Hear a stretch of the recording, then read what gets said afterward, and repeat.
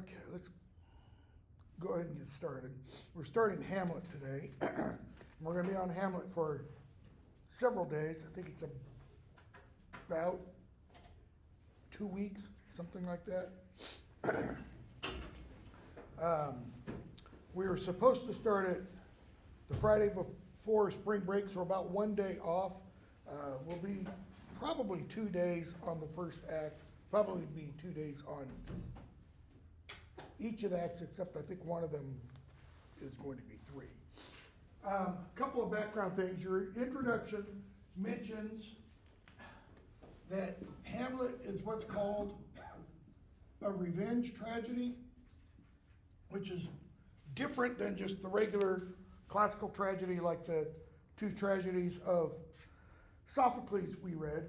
In that, in a revenge tragedy, and your book on 1237 gives some of the qualifications. A revenge tragedy involves usually the protagonist seeking vengeance, revenge, for the death of a family member. Okay? A ghost is almost always involved, the ghost of the dead family member or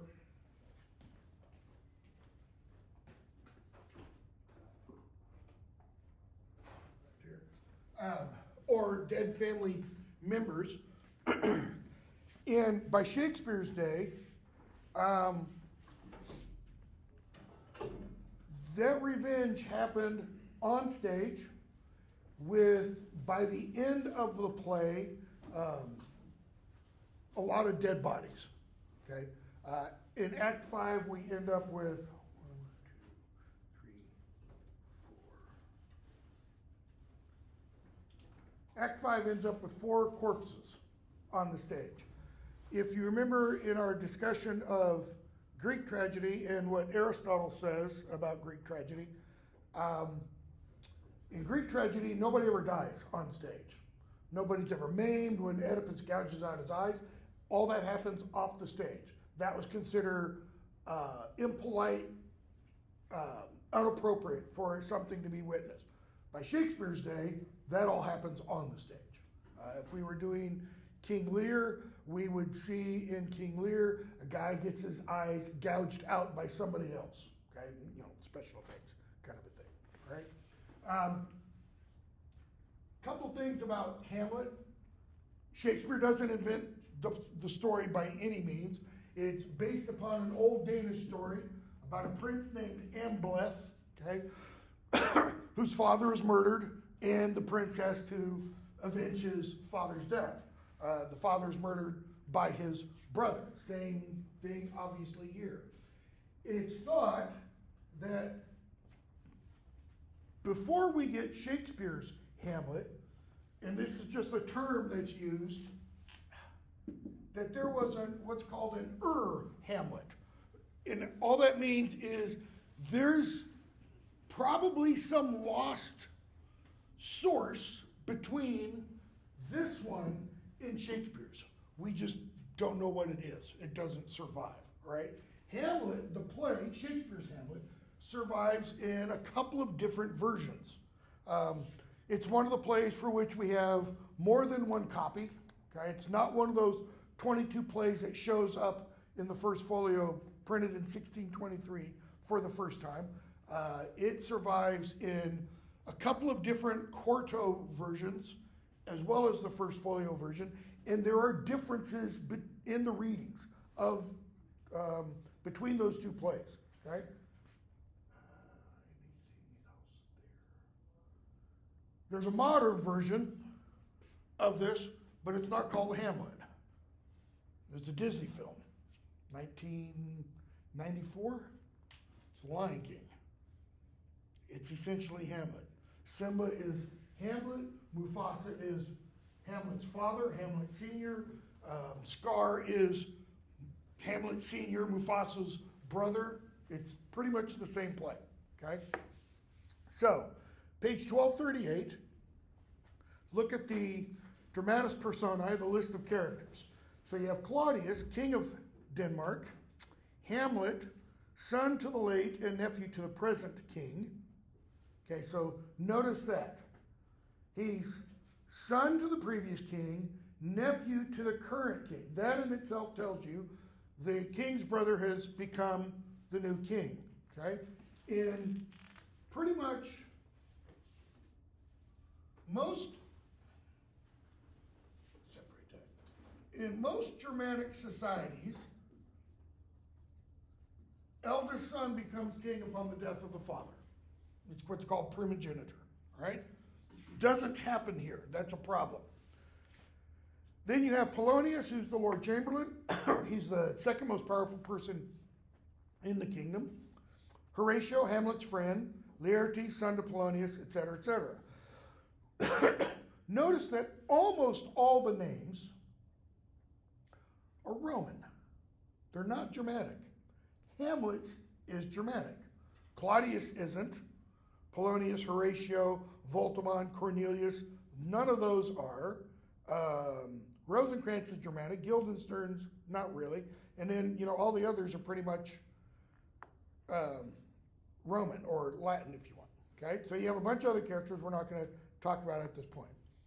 The play opens, Act 1, at Elsinore. Elsinore is a town.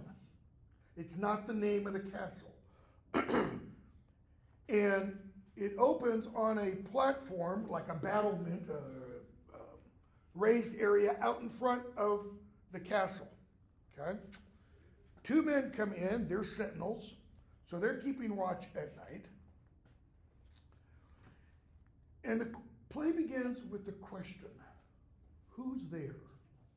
It's kind of a significant question, because what does that question imply? If you're standing guard duty, okay, what are you doing? For what? Something or someone.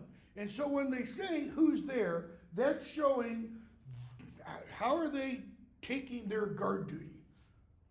They're being serious about it. They're paying attention. Okay? The who's there implies, one, somebody is there, somebody's out there, and two, they are alert. Okay? The reason I'm emphasizing this is throughout the play, we're kind of going to get this metaphorical, this metaphorical who's there. And what I mean by that is throughout the play, we are going to see a lot of spying. Because what do you do when you spy? You're keeping an eye out. You're keeping aware. You're keeping a lookout for things that are going on, usually that shouldn't be going on. So, who's there? Bernardo. Francisco. Nay, answer me. Stand and unfold yourself. So they're both addressing whoever, whatever made this noise. Okay? Bernardo. Long live the king. He's responding to Francisco. Bernardo? He. Yep, that's me. You come most carefully upon your hour. In other words, you're cutting it close. You were supposed to, he's implying you should have been here earlier. Okay? He says, it's 12. I arrived on time. Go to bed. Okay? Francisco, thanks. Why? It's cold. And I'm sick at heart. I'm sick at heart has nothing to do with it being cold. I'm sick at heart means something's troubling me. Okay? Bernardo, have you had quiet guard? Not a mouse stirring. Shakespeare's the progenitor of that phrase. Not a creature was stirring, not even a mouse from here. Okay? So he says, good night. If you meet Horatio Marcellus, the rivals of my watch, you got a gloss down there at the bottom, partners, they should be here too. Tell them to get a move on. Horatio and Marcellus come in. Okay? They ask who's there. Francisco asked who's there. He's making sure it's Horatio Marcellus. They say friends to the crown, liegemen to the Dane, etc. Okay? So Francisco leaves, and we now have Bernardo, Marcellus, and Horatio. In line 21, Marcellus asks, has this thing appeared again tonight? Now, we don't know what this thing is at this point. Bernardo, have seen nothing. Okay? Marcellus, Horatio says, 'tis but our fantasy. Okay. Remember Theseus' speech about fantasy and imagination. How the imagination can give shape to airy nothing and can make a bush look like a bear. Horatio says, whatever this thing that has appeared is, it's our fantasies, it's our imaginations, meaning it's not real. And will not, top of 1240, line 24, and will not let belief take hold of him touching this dreaded sight, twice seen of us. He doesn't believe it. Why? Why doesn't Horatio believe what Bernardo and Marcellus have said they've now seen twice? They haven't seen it this night yet. They've seen it 2 previous nights. Okay? So, because Horatio doesn't believe that they've seen what they've said they've seen, Bernardo says, it is Bernardo, right? Marcellus says, I've invited Horatio to come keep watch with us. Maybe it'll show up again. What's he getting at? Horatio doesn't believe it. Why? He's not seeing it with his own eyes. Maybe if he sees it, he'll believe it. Okay? That if this apparition come, he may approve our eyes and speak to it. So, Bernardo says, sit down and I'll tell you again what it is we've seen for 2 nights. So, Bernardo says, last night, when that star that's westward from the pole hath made his course to illumine that part of heaven where now it burns, in other words, last night at this exact time, the bell then beat 1, and you almost get an inkling, or you maybe, some productions, you hear a bell, boom, and the ghost appears. Peace, break thee off, look where it comes again. Bernardo, and it looks like the dead king. Now, who's the dead king? Dead king, get up there, arm, is Hamlet Sr. Okay, 2 Hamlets. Hamlet Sr., who's dead, and Hamlet Jr., who's the prince.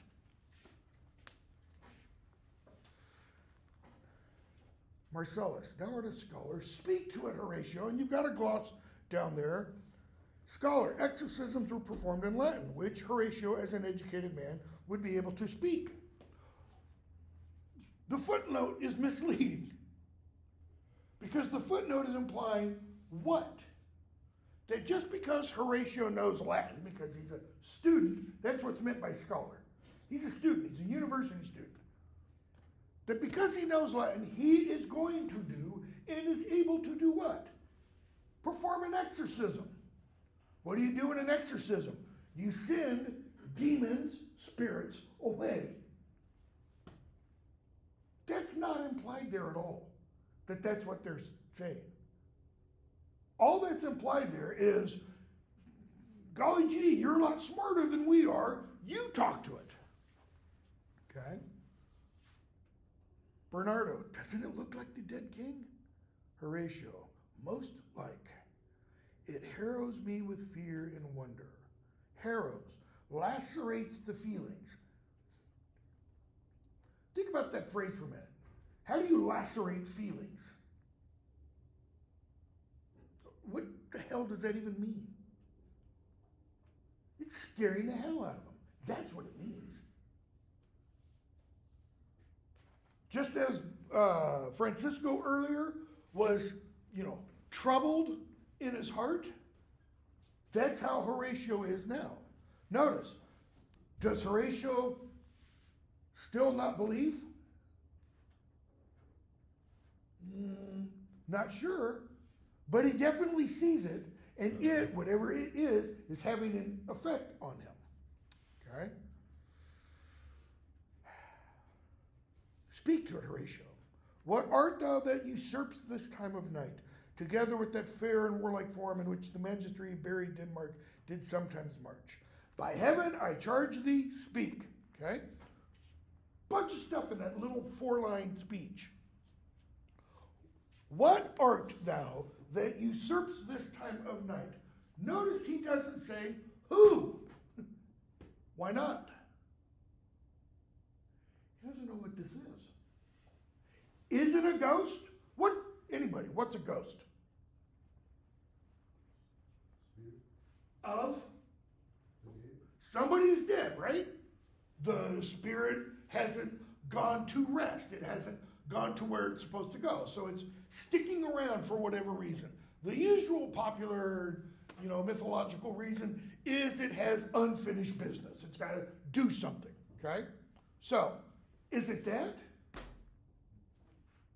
We don't know. It looks like the dead king. So, that usurps this time of night. What does usurp mean? It's to take over, to take control of, but it's to do it wrongly or illegally. English popular belief is that spirits, ghosts, show themselves at nighttime. They don't during the day. There's something about daylight that, they don't like. Okay?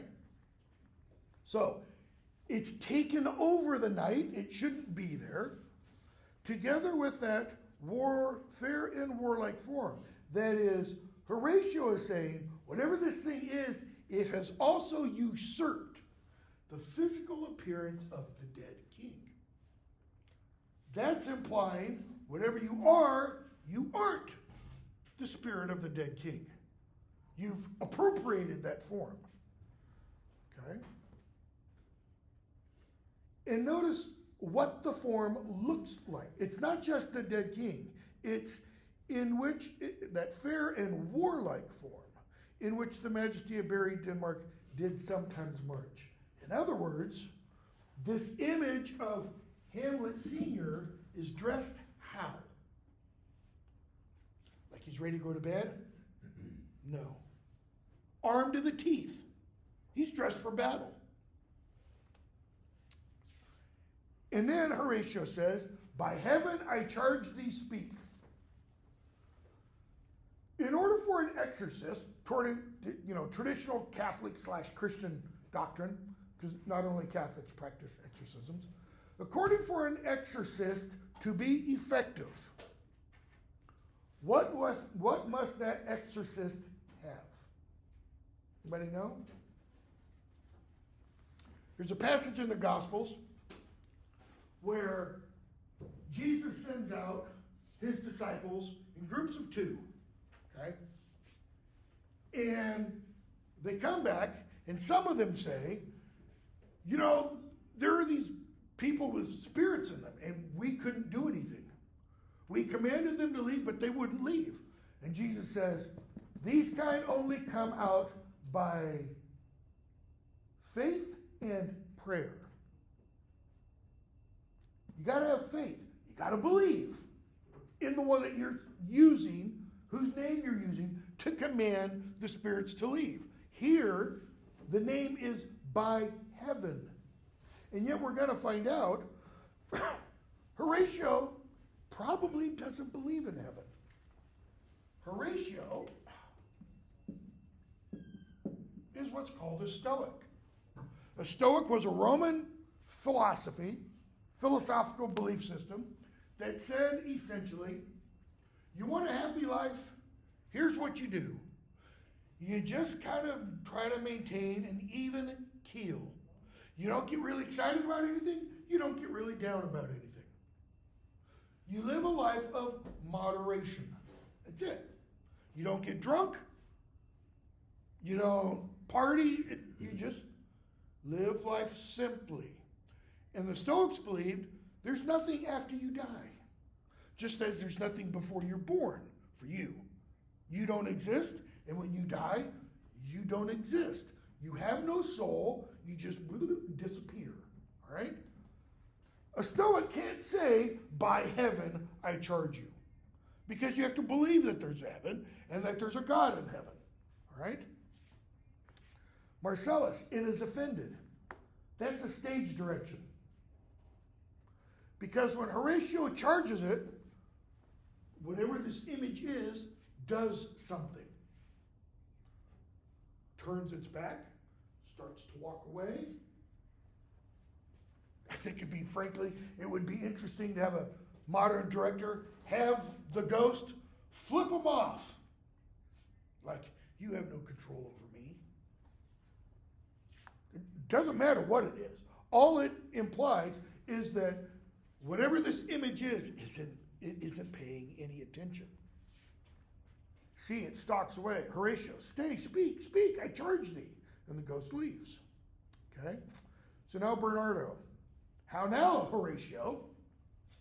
Now what do you think? You tremble and look pale. Why? Whatever this thing is, it's real. Okay?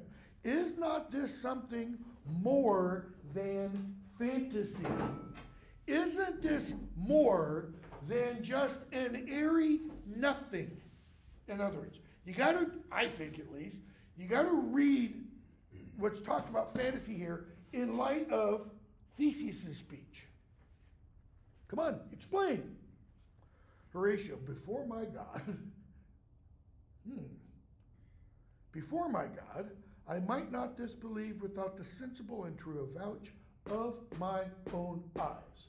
I wouldn't have believed it if I hadn't seen it for myself. Okay? Remember when we were talking about a good man is hard to find in The Misfit? Towards the very end of the story, the misfit's talking to the grandmother, and he says Jesus threw everything off. What's his problem with that whole story about Jesus throwing everything off by raising the dead? He wasn't there. He didn't see it for himself, because he implies, if I had seen it, I wouldn't be the way I am now. Okay? Horatio has seen it. Marcellus, isn't it like the king? As thou art to thyself. Okay. Like is a word that is used for a simile. You're comparing two things. All right? It's like the king. That means literally it's not the king. It's similar to the king. Look at Horatio's response. As thou art to thyself. Well, how are you to yourself? Are you like yourself? No. You are you. Horatio is saying, that's not like the king. That is the king.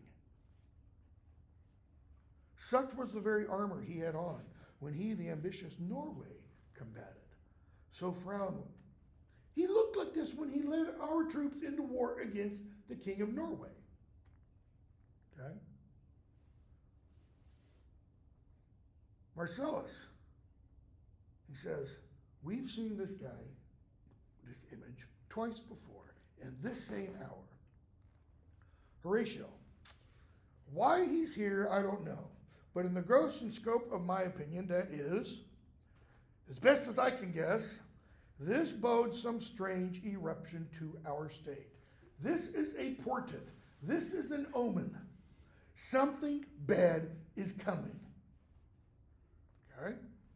So, Marcellus says, sit down and tell us why we're keeping watch. Okay? They're just dumb grunts. They've been ordered, stand watch. They don't know why. So, Horatio says, oh, I can explain that. And he gives us some background. Our last king, Hamlet Sr., whose image even now but appeared to us, he says, was, as you know, by Fortinbras of Norway thereto, pricked on by a most eminent pride, dared to the combat. Fortinbras of Norway is the name of the previous king of Norway. All right?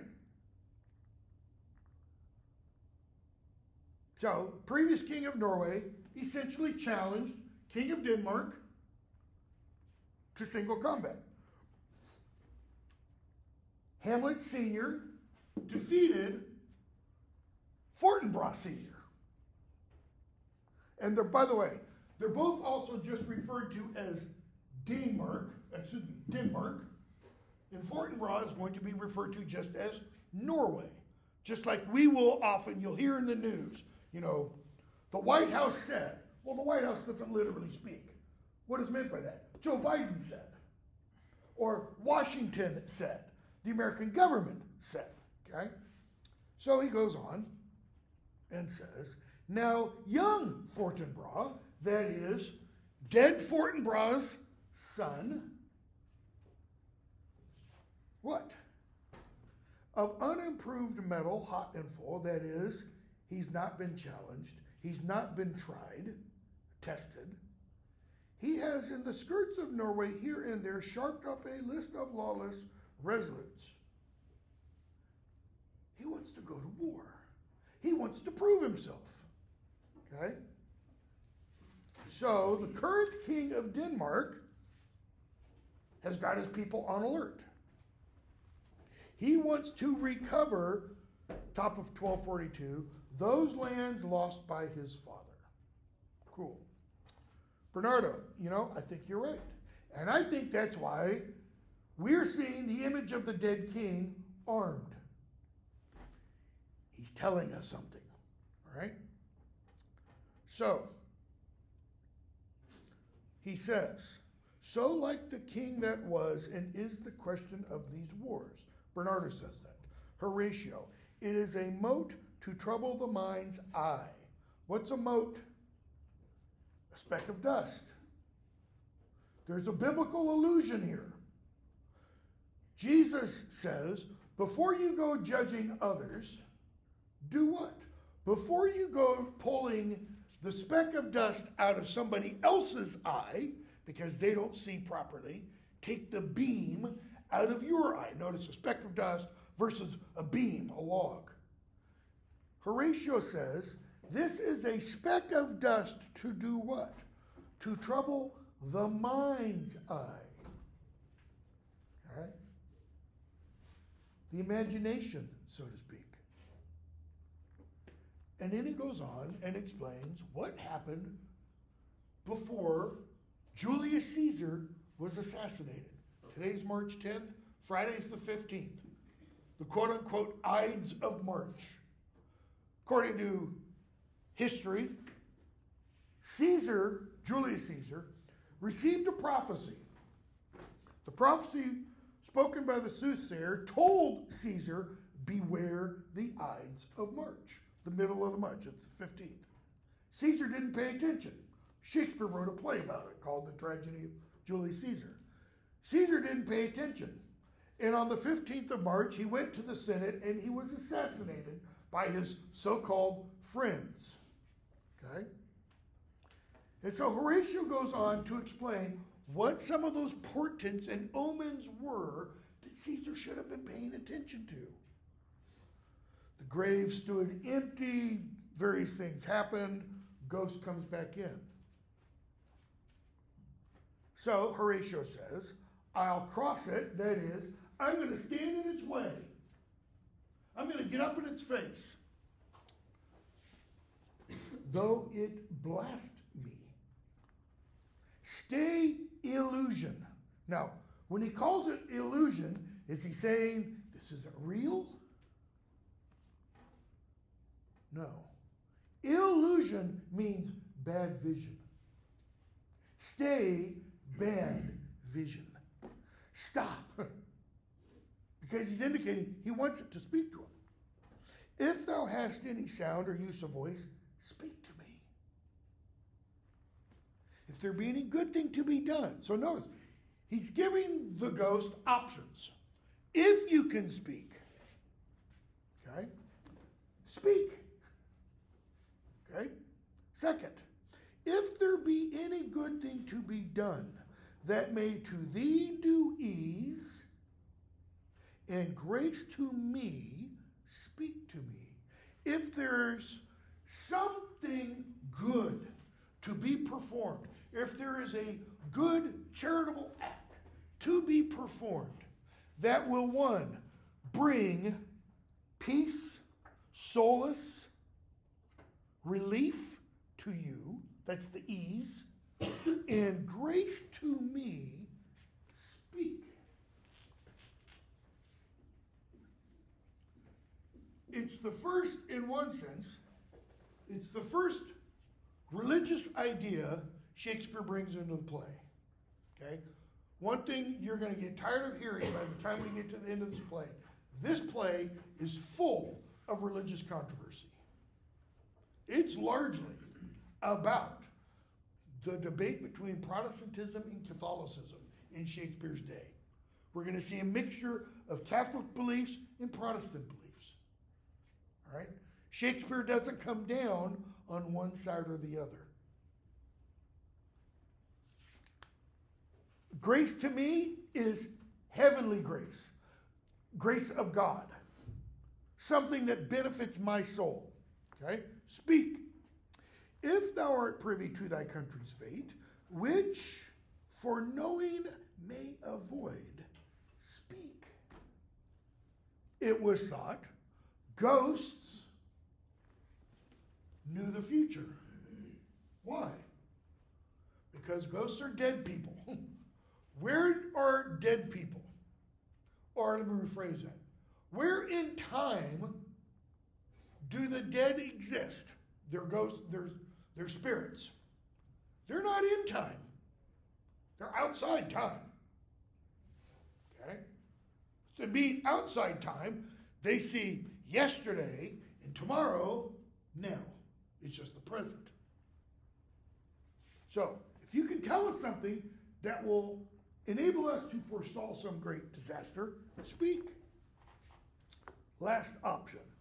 Or if thou hast uphoarded in thy life extorted treasure in the womb of earth, for which they say you spirits oft walk in death, speak.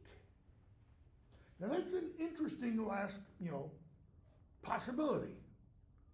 Again, a popular idea that the ghosts, those who become ghosts, do so because they've got buried treasure, essentially. Okay? That they did what? They hoarded in life. This is an old idea, at least in English literature. And the idea is that money and wealth are essentially for one purpose. They're not to be stored in a bank. They're to do good with. They're to use to help others. All right? So if you've uphoarded this wealth, that is, said, mine, and not helped others with it, speak. Notice, Horatio doesn't kind of give the second half. The second half being, tell me where it is, and I will open it up and distribute it like to the poor. Speak. Okay? Stay and stop at why does he say stop at Marcellus? Again, it's a stage direction. The ghost is now moving in the direction of Marcellus, probably to one of those doors. And he's saying, get in front of it. Marcellus is thinking, hell no. You're the scholar. You're the one who should stop it. Shall I strike it with my partisan? Okay. Long-handled spear with a blade. It's a ghost. What good is a weapon going to do? It leaves. Marcellus, we do it wrong being so majestical to offer it the show of violence. Meaning, we wouldn't do that to the king while he was alive. We shouldn't do it to his ghost. For it is as the air invulnerable. We couldn't stop this thing if we wanted to. It was about to speak, and then the cock crew. And Horatio tells us more popular British belief. I have heard that the cock that is the trumpet to the morn doth with his lofty and shrill sounding throat awake the God of day. And at his warning, whether in sea or fire, in earth or air, that is, wherever a spirit may be, whether it's in the ocean, burning in the fire, in the air, or buried in the ground, the extravagant and erring spirit hies to his confine. That is, the spirit goes to essentially where the body is. If the body belonged to a sailor, the spirit goes back to the ocean where the body is. If the body was burned, it goes to the nearest fire. If it's buried, it goes there. Okay? Marcellus, it faded on the growing of the cock. Some say that ever against that season comes wherein our Savior's birth is celebrated, Christmas. The bird of dawning sings all night, and no spirit moves abroad. Again, this is a folk belief in Shakespeare's day. It was thought at Christmas time, the cock, the rooster, doesn't only crow first thing in the morning. It crows around the clock. And therefore, at Christmas time, all the spirits stay asleep. Okay? Horatio, so I've heard also, and partially believe it. So he says, let's tell Hamlet. And get him to watch with us. All right? Scene 2. So the scene on the outside of the castle, middle of the night, take that back, 1 o'clock, 12 p.m. to 1 o'clock, 12 a.m., to 1 o'clock. Freezing cold is left. Now we go inside the castle. Okay? It's not the same time. This is probably the next morning. And we have Claudius enter with his wife, the queen, counselors, etc., etc. And the king gets a long speech. Though yet of Hamlet, our dear brother's death, the memory be green. In other words, he hasn't been dead long. Big question. How long has Hamlet Sr. been dead? We're going to get conflicting answers. Okay? And that it us befitted to bear our hearts in grief and our whole kingdom to be contracted into one brow of woe. Meaning, I'm not going to use Biden because he's too old. JFK. Did JFK die a natural death? No, he was assassinated. How old was he? Late 40s. So-called prime of life. What did the United States as a country do when JFK was assassinated? Or MLK, or Bobby Kennedy? Okay. The country as a whole mourned. I mean, everything stopped. Okay? That's what Claudius is talking about. The whole kingdom is contracted. It's reduced to a single brow of woe, crying. So he says, yet so far hath discretion fought with nature, that we with wisest sorrow think on him, together with remembrance of ourselves. What does he mean?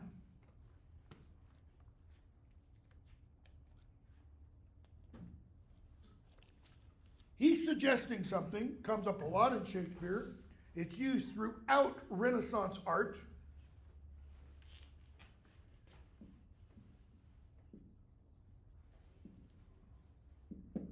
Memento mori.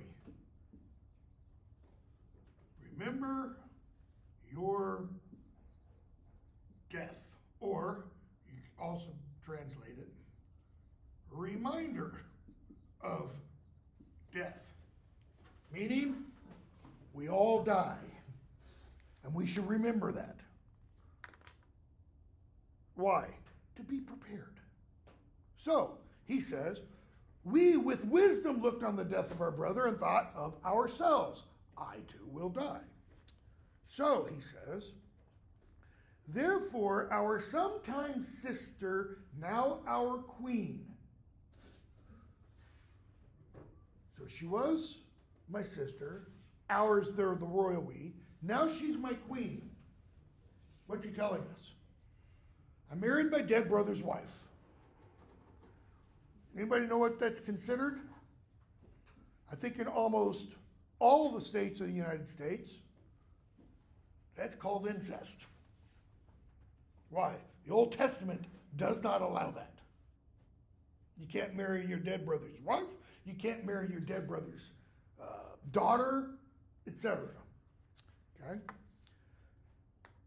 Therefore, our sometime sister, now our queen, the imperial jointress, notice the imagery, we've joined together to this warlike state, have we, as 'twere with the defeated joy, with an auspicious and a dropping eye, with mirth in funeral and with dirge in marriage, in equal scale, weighing delight and dole, taken to wife. How long has his brother been dead? Not long enough that they are no longer mourning. And so what did he say we did? In our mourning, we kind of balanced it out with happiness. How so? I married Gertrude. So we mix sorrow with joy. It should give you an ew reaction. Nor have we herein barred your better wisdoms, which have freely gone with this affair along. What has he just done? Okay, he said, we haven't barred your wisdom. That is, we took your counsel. We got your opinion on this. Which have freely gone, of their own free will, they, his counselors, his advisors, did what? No, go right ahead. Marry the dead king's wife, your sister-in-law. He's kind of spreading the blame, so to speak. In other words, if I was wrong for doing this, you were all wrong for going along with it, is what he's saying. Thanks for all, that is, for everything you've done for us. Thanks. Now, he goes on and talks about young Fortinbras, the young Prince of Norway. All right? He says he started, rattling sabers, therefore we are armed up, etc., etc. So he sends messengers, ambassadors, off to old Norway, okay? The current king, not Fortinbras Sr., probably his brother. So Cornelius and Voltimand go off. Then the king addresses Laertes, who is the son of Polonius. Polonius is the king's right-hand man. So he says, what's the news with you, etc., etc. You going back off to university? He says, I'd like to go back to France. Cool, go ahead. Your father says it's okay. He does. You have my blessing. Okay? So, Laertes leaves. And then the king, line 64, addresses Hamlet. But now my cousin Hamlet and my son. And you've got a gloss down at the bottom. Cousin just means what? Any family relation not of the immediate nuclear family. Nephew. Or it could literally be cousin. But not son, not brother. You wouldn't use cousin to refer to that close a relation. But now my cousin Hamlet and my son. And then we get a stage direction, aside. And aside is when the actor looks to the audience and speaks to the audience. Okay? When Hamlet says the line he says, Claudius doesn't hear it. Nobody else on the stage should hear that. All right? It's not the same as a soliloquy. A soliloquy occurs when the actor is alone on the stage. There is no one else there. Okay? What is Hamlet saying this aside? To the audience, a little more than kin and less than kind. A little more than kin. Yeah, we're a little bit closer than cousin. How much closer? You're my uncle. How much closer? And now you're my stepfather. And less than kind means not in less than nice and less than gentle. It means less than natural. Why? Hamlet is telling the audience, the king's relation to me is now unnatural because he married my mother, who is his sister-in-law. How is it that the clouds still hang on you? What does it mean? Hamlet's walking around like he's always under a storm cloud.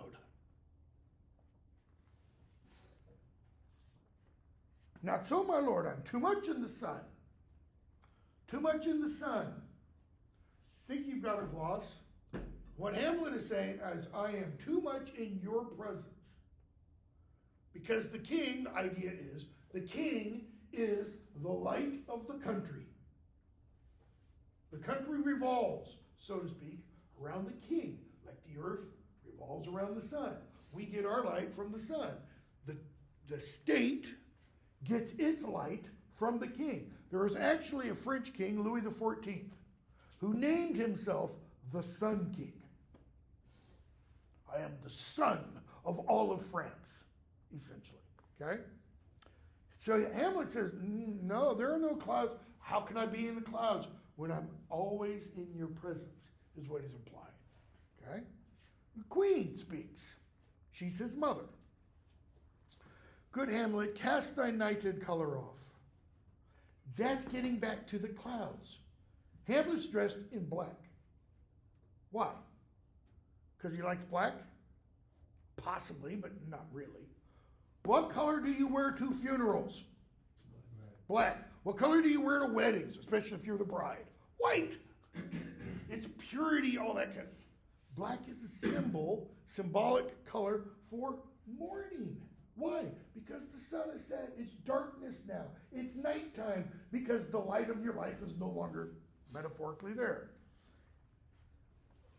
Good Hamlet, cast thy nighted color off, and let thine eye look like a friend on Denmark. Not Denmark the country, Denmark the king. Do not forever with thy veiled lids seek for thy noble father in the dust. Does that mean Hamlet's literally going around going, Dad, are you there? No. It means when he walks like this. His head is towards the ground. So when people come up towards him, as he's walking, what do they see? They don't see his eyeballs. They see his eyelids. That's why she says, your eyes are veiled. Thou knowst 'tis common. What is common? All that lives must die. Passing through nature to eternity. Remember I said, where does the ghost, or when does the ghost exist? Outside of time. In eternity. So what is common, the queen says? Everything that lives dies. What's her point? Suck it up, son. Get with the program. Okay, Daddy's dead. Move on. How long's he been dead? We don't know yet. Hamlet, aye, madam. It is common. That is, yes, every one of us in this room will die. Death affects everything living. Big frickin' deal. Well, if it is, she says, if it be, why seems it so particular to thee? Why, and there's that subjunctive verb. Seems. Seems always indicates a condition contrary to fact. Donald Trump seems like a very humble person. No one would ever say that. Trump would, okay? Joe Biden seems like the quickest wit, smartest person in the world. No one would say that. Okay? It's not true. It indicates something that is contrary to fact. Hamlet, she says, why seems it so? Why does the fact of death seem particular to you? What's her point? Why can't you get beyond this? The death of his father. Hamlet, seems? Nay, it is. Hamlet saying, no, I don't seem upset. I am upset. Why? It's my father. Hamlet says, it is, I know not seems. And so he's going to play on that word seems. Okay? I mentioned spying earlier as one of the themes or issues.